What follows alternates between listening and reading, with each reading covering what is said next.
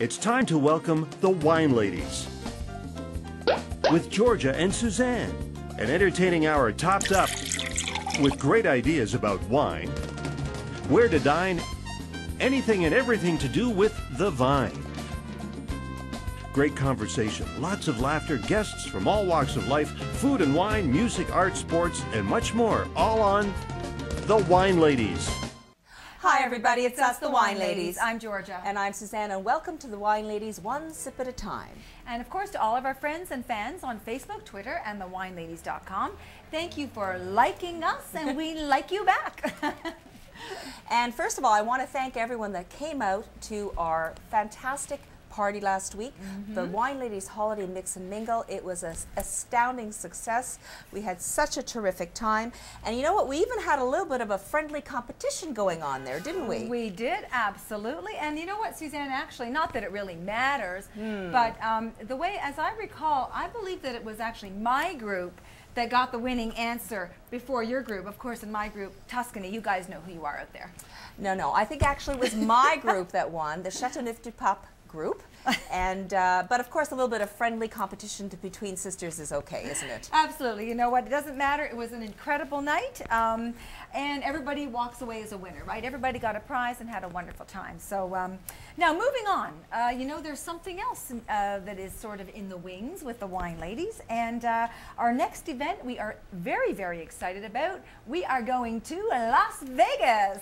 That's right, Las Vegas, baby. I love Las Vegas. We were there I guess back in August, yes. And we are going to be hosting an event there, emceeing for Club Curry. It is for the Child Focus VIP Founders Celebration and Donor Dinner at the new Vintners Grill on the Las Vegas Strip. Yep. So if you want to get some tickets to go to that, go to www.curryclub.com for tickets. And I think they've got some hotel rooms that are available at a reduced rate now until November 30th as well. You can make it a whole weekend. It's going to be a fantastic time. Absolutely. And Suzanne, we're going to be staying over for New Year's Eve in Las Vegas. How spectacular is that? The fundraiser will be continuing. They've got tremendous entertainment, unbelievable bands, and lots of incredible, wonderful things, lots of champagne flowing New Year's Eve. So it's clubcurry.com for tickets, and come and join us in Las Vegas. Well, let's raise our glasses to that, as well as to our guests on the show today. Cheers, everybody. And in our glasses, we're not going to reveal that to you right now. We're going to learn about that in just a little bit.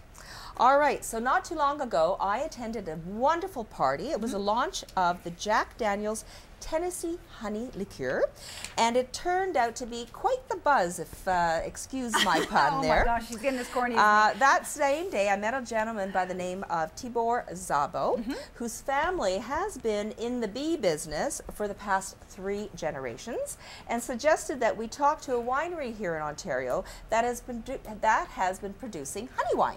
Right, which we thought was an absolutely sweet idea. So we were intrigued, and we thought that you guys might be too. So please welcome from the award-winning winery Rosewood Estates for vinifera wines as well as for honey wines, the operations manager and the beekeeper, William Roman. William, welcome. Thank you, Joe. Thanks. Great to have you here. Thank you. Now, also at the launch party that brought all of these parties together was the Jack Daniel's Tennessee Honey Liqueur. So joining us in studio today is the Managing Director of Brown-Forman and spokesperson for Jack Daniel's today. Please welcome Brad Fletcher. Hello, thanks for having us. Hey, Brad. Thank you, gentlemen, for coming in. Finally, we get all together. This has been like a really difficult group to get together. To assemble. What are the bees keeping you, honey? And Brad, what's honey's up with keeping you? me busy. Busy like a bee. Busy like a bee. Now, actually, when Georgia was doing a little bit of research on the show, I think we figured out why where that expression comes from. Because apparently, a bee needs to pollinate 1 million flowers to make, was it a pound of honey? Or is it an ounce? No, a pound of honey. Pound. So they say it's supposed to be about 1 million trips for a bee to go to a flower and back to actually make 1 pound of honey. I have a new respect for honey. I had no idea. They're very hard workers, those bees, and they only actually live during the summer for 6 weeks at a time. After that, they work themselves to death. And another expression Sounds of why. like the Wine Ladies, actually. But you know what one of the differences are? I read also that those bees travel so much, it's like as if they've gone around the world 4 times. Yep. We have a lot of catching up to do. It's a lot of air miles, that's for sure. Yes, for sure. Yeah. So tell us a little bit, let's start with you maybe, William, a little bit about Rosewood Winery. We know that you guys make, yes, you make honey wine, but you also make some beautiful award-winning wine. So tell us a little bit about the wine. Yeah, we've been making wine since 2006 in Beamsville Bench in Ontario, so it's just on the western edge of Niagara. We have an award-winning winemaker named Natalie Spitkowski. She's been with us since we've started, which is basically 2006. Right. And we have a selection, I brought a selection of wines for us to try. So first, as we pour it in the glasses, we have is the Riesling. It's called Süss Reserve Riesling, and so it's a very nice, light, white, refreshing Riesling drink or Riesling wine. It's really terrific. And it's made in a very interesting German style that, if you're interested, I can talk about further. Sure. If not, you want to try it, and I can get to that afterwards. Yeah, if not, well, just tell us what you've brought to start with. So the Riesling itself is an off-dry style Riesling, and we actually make it in a way where, as we crush the Riesling grapes, we get all the juice, and from that we hold back a portion known as a Süss Reserve, and then we'll ferment the bulk of the wine dry, then add that Süss Reserve back to the finished wine. And so that's where, when you try the wine, you'll see that it's really youthful and energetic, nice sweetness to it, really nice balance and acidity to it because of that addition of that natural juice itself. And what else did you bring? Then I also bought a naturally fermented Pinot Noir Reserve. It is our most prestigious award-winning wine now. It's won 2 gold medals for us this year alone at the Canadian Wine Awards, as well as the Ottawa Wine Challenge. This just like about 2 weeks ago. Then I also have Mead Royal, which is a very sweet honey wine. Not our sweetest, but quite sweet. And then I also have Mead Blanc, which is a honey wine that's fermented with Gewürztraminer juice. So this is a very unique, interesting product because it's using grape juice to actually ferment with honey to make an alcoholic drink.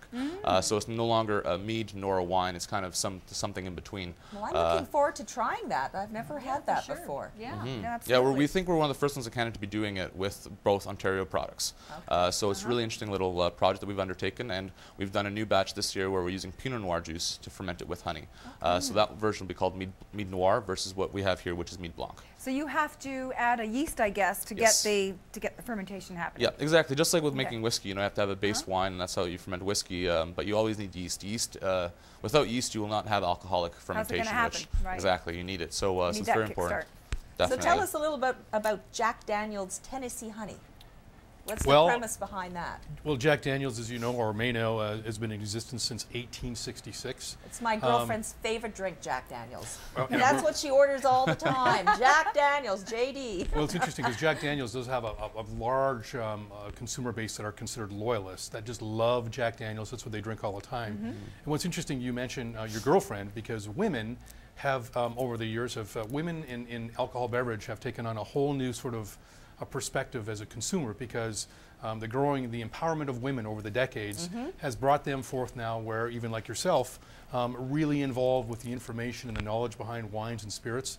And we're finding now a lot of women coming towards spirits. So Jack Daniel's Tennessee Honey is actually something that is just simply Jack Daniel's Old No. 7 whiskey, with a little bit of honey and honey flavoring added to it to create a liqueur. So it's not really a whiskey, though. You say it's a liqueur now. Well, this is. Technically it's a liqueur, but in fact it is made from the actual Jack Daniel's Old No. 7 Tennessee whiskey. Okay. And I understand there's a story behind, Jack Daniels was a person. This Jack was Daniels a guy. was a person, yes. He was a real person, really? Well, yeah, he was a real person. Wow. But I know there's some interesting legends around this guy, Jack Daniels, like, you know, how he met his fate. Brad is that was wondering, a little what are you bit going to sad. say next? No, I was going to say, because it starts off with the number 7, and there's a couple different stories on how even the number 7 Well, there's actually more than a up. couple stories. Is there? Well, we want to hear a couple of them. Well, I mean, Jack Daniels, yes, Jack Daniels is a real person. He was born in 1850. He actually, at the age of 13 years old, took over a distillery from someone, a Reverend At Call. 13? A Reverend Call at 13 years Wow. old. And at 16 years old, he actually created Jack Daniels, his own special whiskey. So yes, in those days they started young. He started basically young. started his business young. He was an Oh, entrepreneur. you started at 4. Well, keeping bees, yeah. But no, it is Old No. 7. It comes to there's a lot of theories behind why he called it Old No. 7. Right. It could have been the 7th distillery in the county. Some people note that he maybe had 7 girlfriends. It was number 7 that was one that was special one in his heart. Right. So no one really knows. It's a little bit of folklore to actually what it really means. Stuff that but, legends are made of. And as you know, Jack Daniels is a legend. It You're is right. a legend, For sure. absolutely. And I understand they don't really know his exact birthday, so they celebrate his birthday for the whole month of September. I like the we idea. do know it's in September. We don't know what day, so we do celebrate all September. Every Right. day we celebrate his birthday. So. That's a good excuse to celebrate. I was born in November. What day was it again? Never mind. That's fascinating. Okay, well, you know, maybe we should start off with the Riesling then. Sure. And then we'll go back to the honey. I don't know whether this was in the way or not, so. So I can pour some of this right here So for we us. need Wine some. glasses Oh, here. sure. Let's Okay, do the wine sounds good. glasses. Sure. I mean, to hold and. I can just put those out here for you if you like. So then, William, this would be like about a 2 maybe on the Yes, on the this would sugar be about code, a would 2 you on the say? LCBO sugar coat. Okay. Yeah, so that's equates to about, I believe it's 19 or 20 grams residual sugar. So it's not too much, but it's just enough to wet the palate, and it keeps this. Thank you very much. Oh yeah. Okay.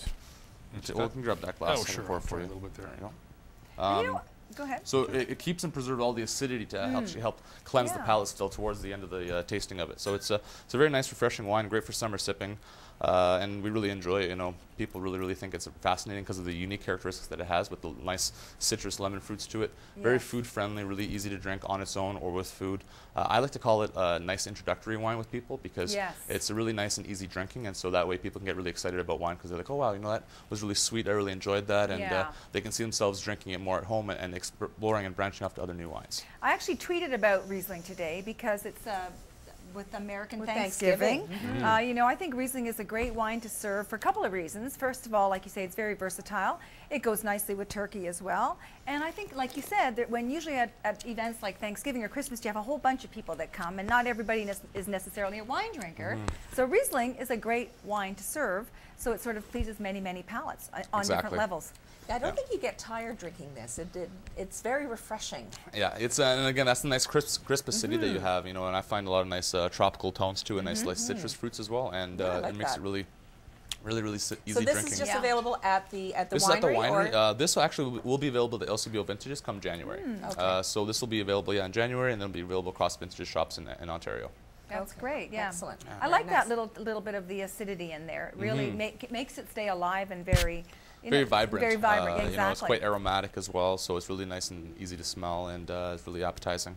Lovely. Really great. If you like cheese, this goes really good with like goat cheese and stuff like that. It's Oh, my it's really favorite. terrific. Yeah. What's the price point? This is $15 a bottle, so Okay. it's a modest price bottle, Yeah. so that meant to be almost like an everyday sipper for people to enjoy, and they don't feel like they're breaking the bank. But it's a very nice, easy drinking wine. Now we're going to go to a Lovely. short break, but when we get back, we're going to have a lot more honey discussions. But you know what? I think what I'd like to show our viewers is George and I last year we actually visited a B apiary and donned those. What do you call those outfits? We call them veils, or Veils. just That's what our it netting, was, a our nets. veil. But So- they're a veil essentially. So during this commercial break, I think we're going to show a few moments, maybe about a minute or so of our experience at the B apiary. We'll be back in just a moment.